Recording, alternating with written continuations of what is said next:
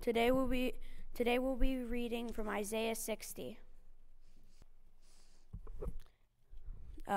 verse 1 through 6. Arise, shine, for your light has come, and the glory of the Lord has risen upon you. For behold, darkness shall cover the earth, the thick darkness the peoples, but the Lord will arise upon you, and his glory will be seen upon you. The nations shall come to your light, and the kings to the brightness of your rising. Lift up your eyes around about that you see. They are all gathered together. They come to you. Your sons shall come from far, and your daughters shall be carried in the arms. Then you shall see and be radiant. Your heart shall thrill and rejoice, because the abundance of the seas shall be turned to you, and the wealth of the nations shall come to you. A multitude of camels shall cover you, the young camels of Midian and Ephah. And those of Sheba shall come, and they shall bring gold and frankincense, and shall proclaim the praise of the Lord. Now also from the New Testament, Matthew 2 through 12. Now when Jesus was born in Bethlehem of Judah in the days of Herod the king, behold, wise men from the east came to Jerusalem, saying, Where is he who has been born King of the Jews? For we have seen his star in the east, and we have come to worship him. When Herod the king heard this, he was troubled, and all Jerusalem with him. And assembling all the chief priests and scribes of the people, he inquired of them where the Christ was to be born. They told him, In Bethlehem of Judah, for so it is written by the prophet. And you, O Bethlehem, is the land of Judah, and no means least upon the rulers of Judah. For from you shall come a ruler, and who is govern the people of Israel. Then Herod summoned the wise men secretly, and asserted from them what time the star appeared, and he sent them to Bethlehem, saying, Go and search diligently for the child, and whenever you have found him, bring me word, that I too may have come to worship him. When they had heard the king, they went their way. And lo, the star which had seen in the east went before them, till it came to rest over the place where the child was born. When they saw the star, they rejoiced exceedingly with great joy. And going to the house, and they saw the child with Mary the mother, and they fell down and worshipped him. And opening their treasures, they offered him gifts, gold and frankincense and myrrh. And being warned in a dream not to return to Herod, they departed to their own country by another way. This is the word of the Lord.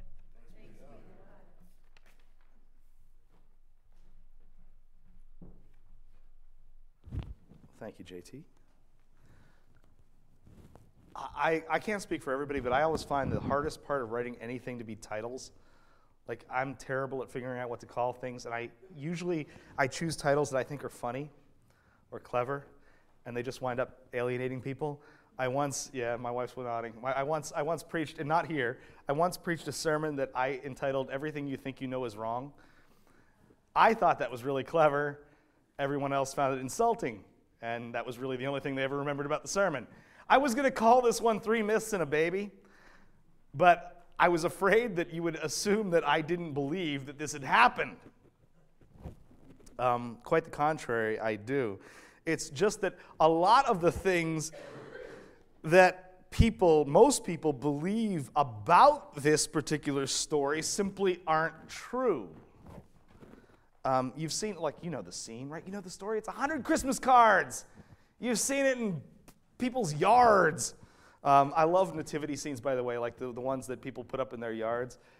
Sometimes there are some great ones. Years ago, when we lived in Carrick, the best one I ever saw when we lived in Pittsburgh had Mary and Joseph and Jesus. It was fair enough. And on the one side was Santa Claus, and on the other side was Mickey Mouse waving an American flag. And they were all there in the manger. It was glorious. most of the time, what do you see? You see, if they're not in the manger, you've got 3 kings on camels, right, kind of trudging across the desert under the blazing glow of a star. And they introduce themselves. They arrive shortly after the child's born. They introduce themselves and offer 3 boxes to the baby. Just then, everyone freezes in place, and there you go. You've got your Christmas card, right? Nice image, right? As it happens, it's also probably complete nonsense. If we take seriously what Matthew has to say here, almost every detail is wrong. The Magi, they're not kings. We Three Kings is a fine song to sing at Christmas. They're not kings. They're not kings. They probably weren't 3 of them. The star probably wasn't what we think it is. I mean, just as a minor detail, they probably didn't ride camels. And they absolutely, positively, without a doubt, did not show up on Christmas morning. So what's the truth? Who are these guys? And why does it matter? What is it they were following? What were they looking for? And why does Matthew think this odd little story is important for us to hear? Well, we'll start with the first myth, who these men were. Who these men were. In short, they're not kings. Not kings. They're actually something a whole lot more mysterious. They're magi. Magi. Matthew says that after Jesus was born in Bethlehem of Judea in the days of Herod the king, Magoi, Magi, came from the east, came to Jerusalem. Now, I believe that the translation that JT just read calls them wise men. Calling the Magi wise men is like calling Henry Ford a car dealer. It's true, he sold cars, but he was a little more than that, right? Back in the glory days of the Persian Empire, say around Daniel's time, there was a tribe that lived in the central highlands of Persia, what's now eastern Iran, and they were called the Magi, and they had a peculiar religion. Their religion centered on the study of fate and time. They believed that by studying the natural world, especially the skies, right, they could divine the cycles of history. In other words, they were trying to tell the future. They traveled the world from Rome to China in search of knowledge to help them tell the future. And in the process, all of this travel, all of this study, 2 things happened. One is that they actually became the finest astronomers in the ancient world. That's not what they were trying to do, but that they ended up being the people who knew the most about the skies, about the stars and the planets and their movements. They also, not coincidentally, became fantastically rich because in the process of traveling around to study, they were trading and opening up business relationships and all of this. It didn't help, it didn't hurt. It didn't hurt that the ordinary people regarded these guys as sorcerers. And you can kind of see why, right? These are rich, powerful people who claim to be able to tell the future. And the ordinary people regarded them as wizards. And in fact, their name, Magi, comes into English via Persian and Greek as magicians. That's where we get the word magician. Now again, these guys are rich and powerful. I said it's a minor detail about the camels. But based on our knowledge of the Magi, which isn't a lot, mostly from Herodotus, Greek historian, they tended to travel, camels are for peasants, right? These guys had enough money to buy horses. And they bought and they bred fine Arabian horses. Sturdy little desert horses. And they traveled not in threes, because these were long journeys. They traveled in large caravans. They traveled with servants and cooks and grooms and wives and children and everybody, and they all traveled together. And oh, by the way, they were traveling through the desert, they're traveling through wilderness areas, and so they traveled armed because it's a dangerous world out there. And so rather than 3 guys on a camel, what you probably would have seen had you been standing there at the gates of Jerusalem as the Magi pulled in was a long string of horses and camels and all kinds of other creatures bearing lots of people who looked exotic. They're foreigners from the east, who were dressed in exotic fashion and who were heavily armed. Now you can see, with that in mind, why Herod got nervous when they showed up. There's a bunch of armed foreign magicians who turn up in his town, and they start asking really uncomfortable questions.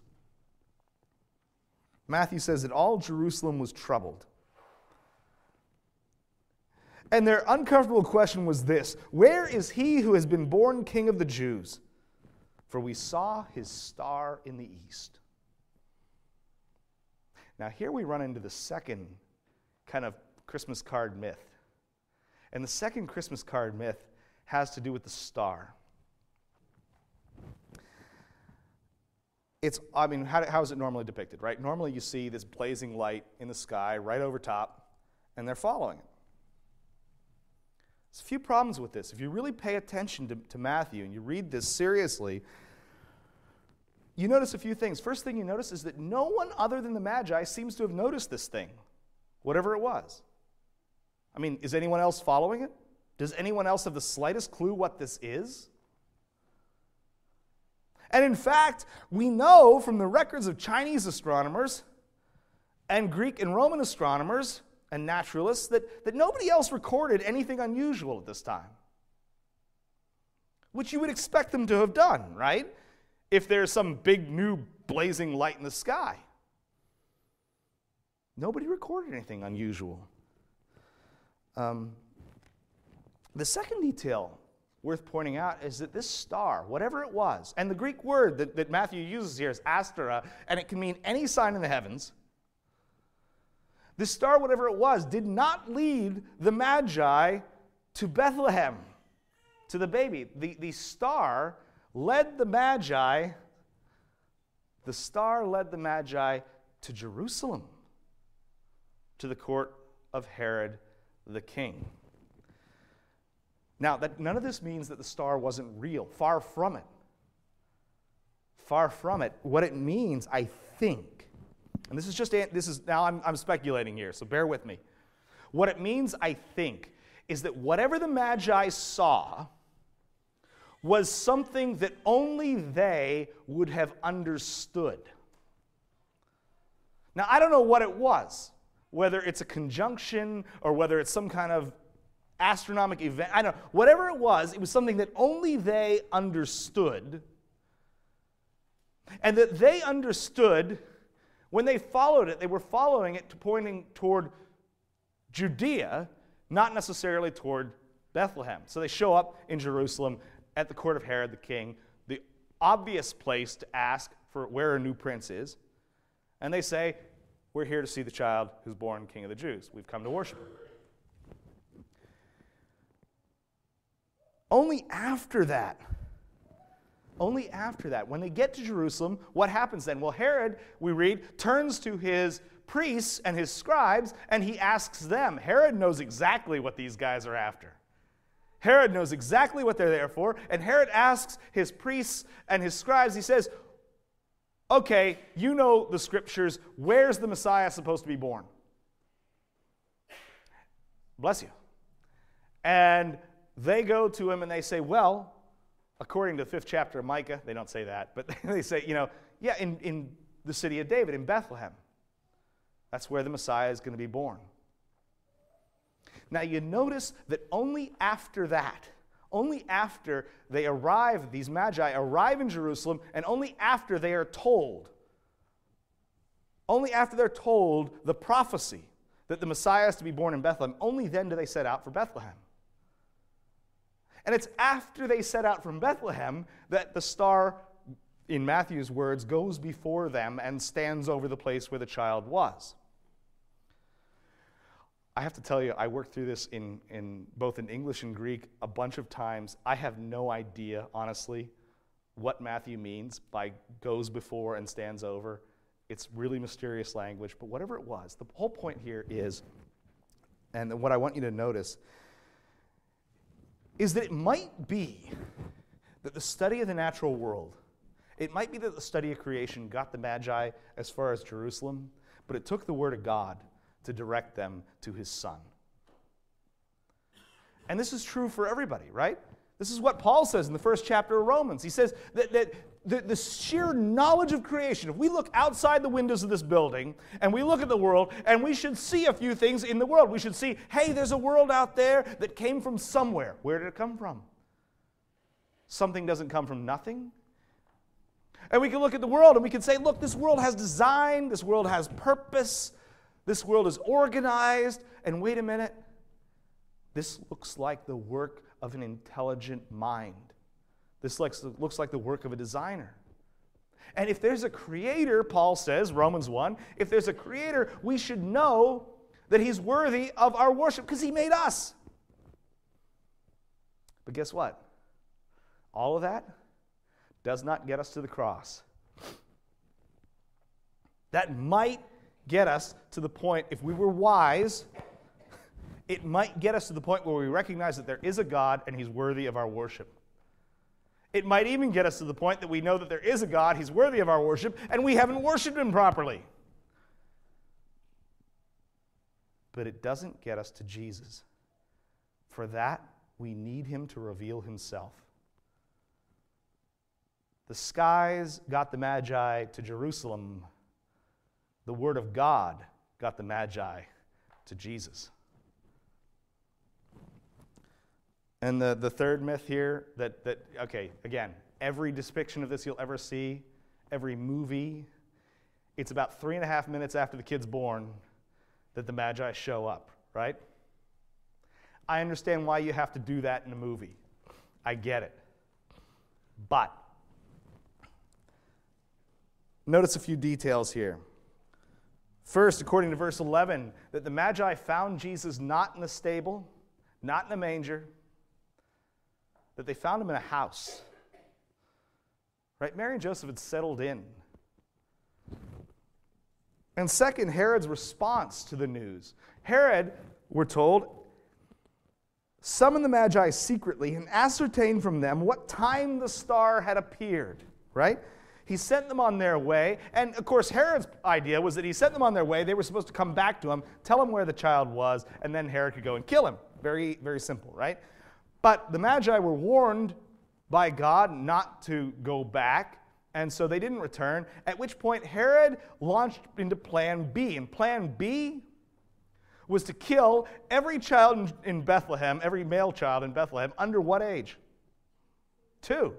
Absolutely. Now, it might be that, and if I were an evil genius, it might be that Herod was just trying to be safe. But I think it's a safe bet that that kid was months, if not a year or 2 old. So it's a good while later.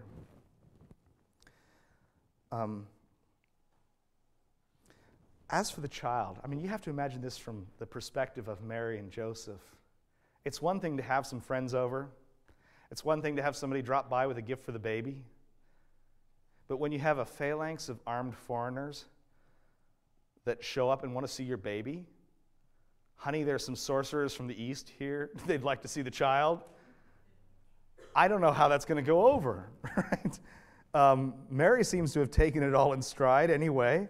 And then something truly strange happens. These rich and powerful men, these heathen from the east, they dropped to their knees and they worshiped Jesus. Why? I mean, the boy was clearly not Herod's heir, right? Or even related to him. Even if he had been, there are a lot of kings in the world. You don't have to go all the way to Bethlehem to find a king. What made this child so special? What did the Magi think they had found? Well, I'd suggest to you that the only plausible answer is that the Magi knew all along that they were looking for something more. That they knew all along they were looking for something more than just another king. They did not trek the wastes of Iraq and Syria to find any old baby. They came because in their studies, in their travels, they had run across the promise. They had run across the promise of a king, a son of David, a Messiah. They may not have been all that sure what that meant, but when they found the Lord in that house in Jerusalem, they knew what he was. The hope of the ages, bright and morning star, the Savior of the world. You can see that in their presence. I mentioned this to the kids, so I'm not going to belabor it. But these were not your typical baby presents. Nobody brought them a blanket, pack of diapers, wipes. I know all about these things now. I'm refreshed.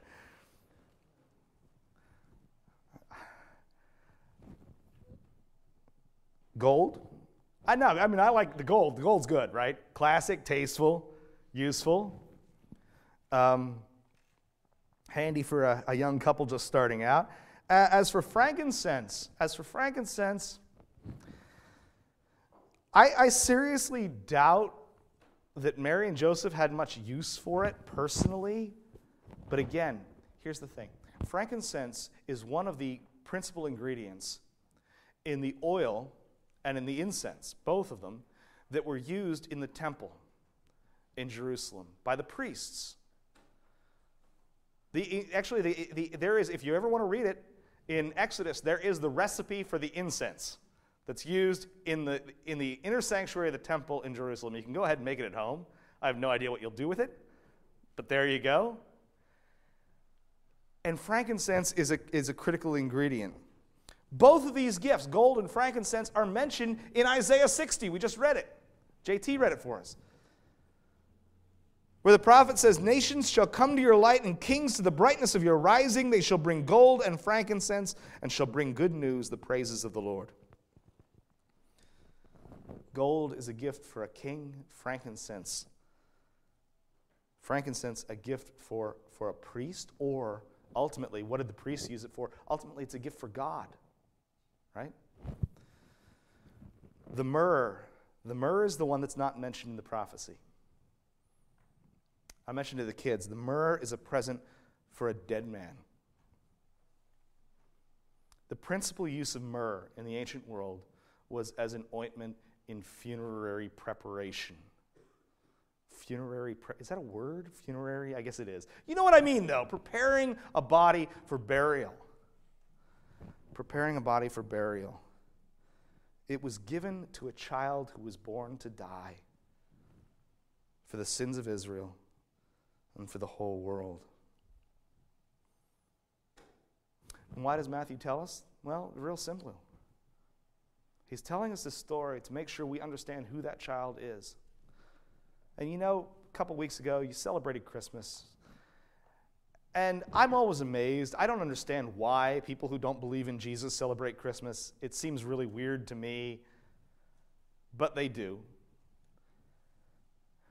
Matthew wants us to understand that baby, that child who was born there in Bethlehem, is not just some kid. He's not even a really nice guy. He's not even a great teacher.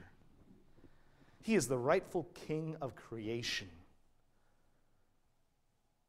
He is the rightful king of creation who was there in the very beginning, through whom all things were made. It says in the first chapter of John. He's not just a king, he's the king. He is himself, God in flesh. He is himself God in flesh. The Word became flesh and dwelt among us, and we have seen his glory. The glory as of the only Son of the Father. And why did he come? He came, not the only thing he came to do, but he came to die. He came to give his life for his people, that everyone who believes in him should not die, but have everlasting life. This is who the child is. That's the point of the story. Praise God. Amen.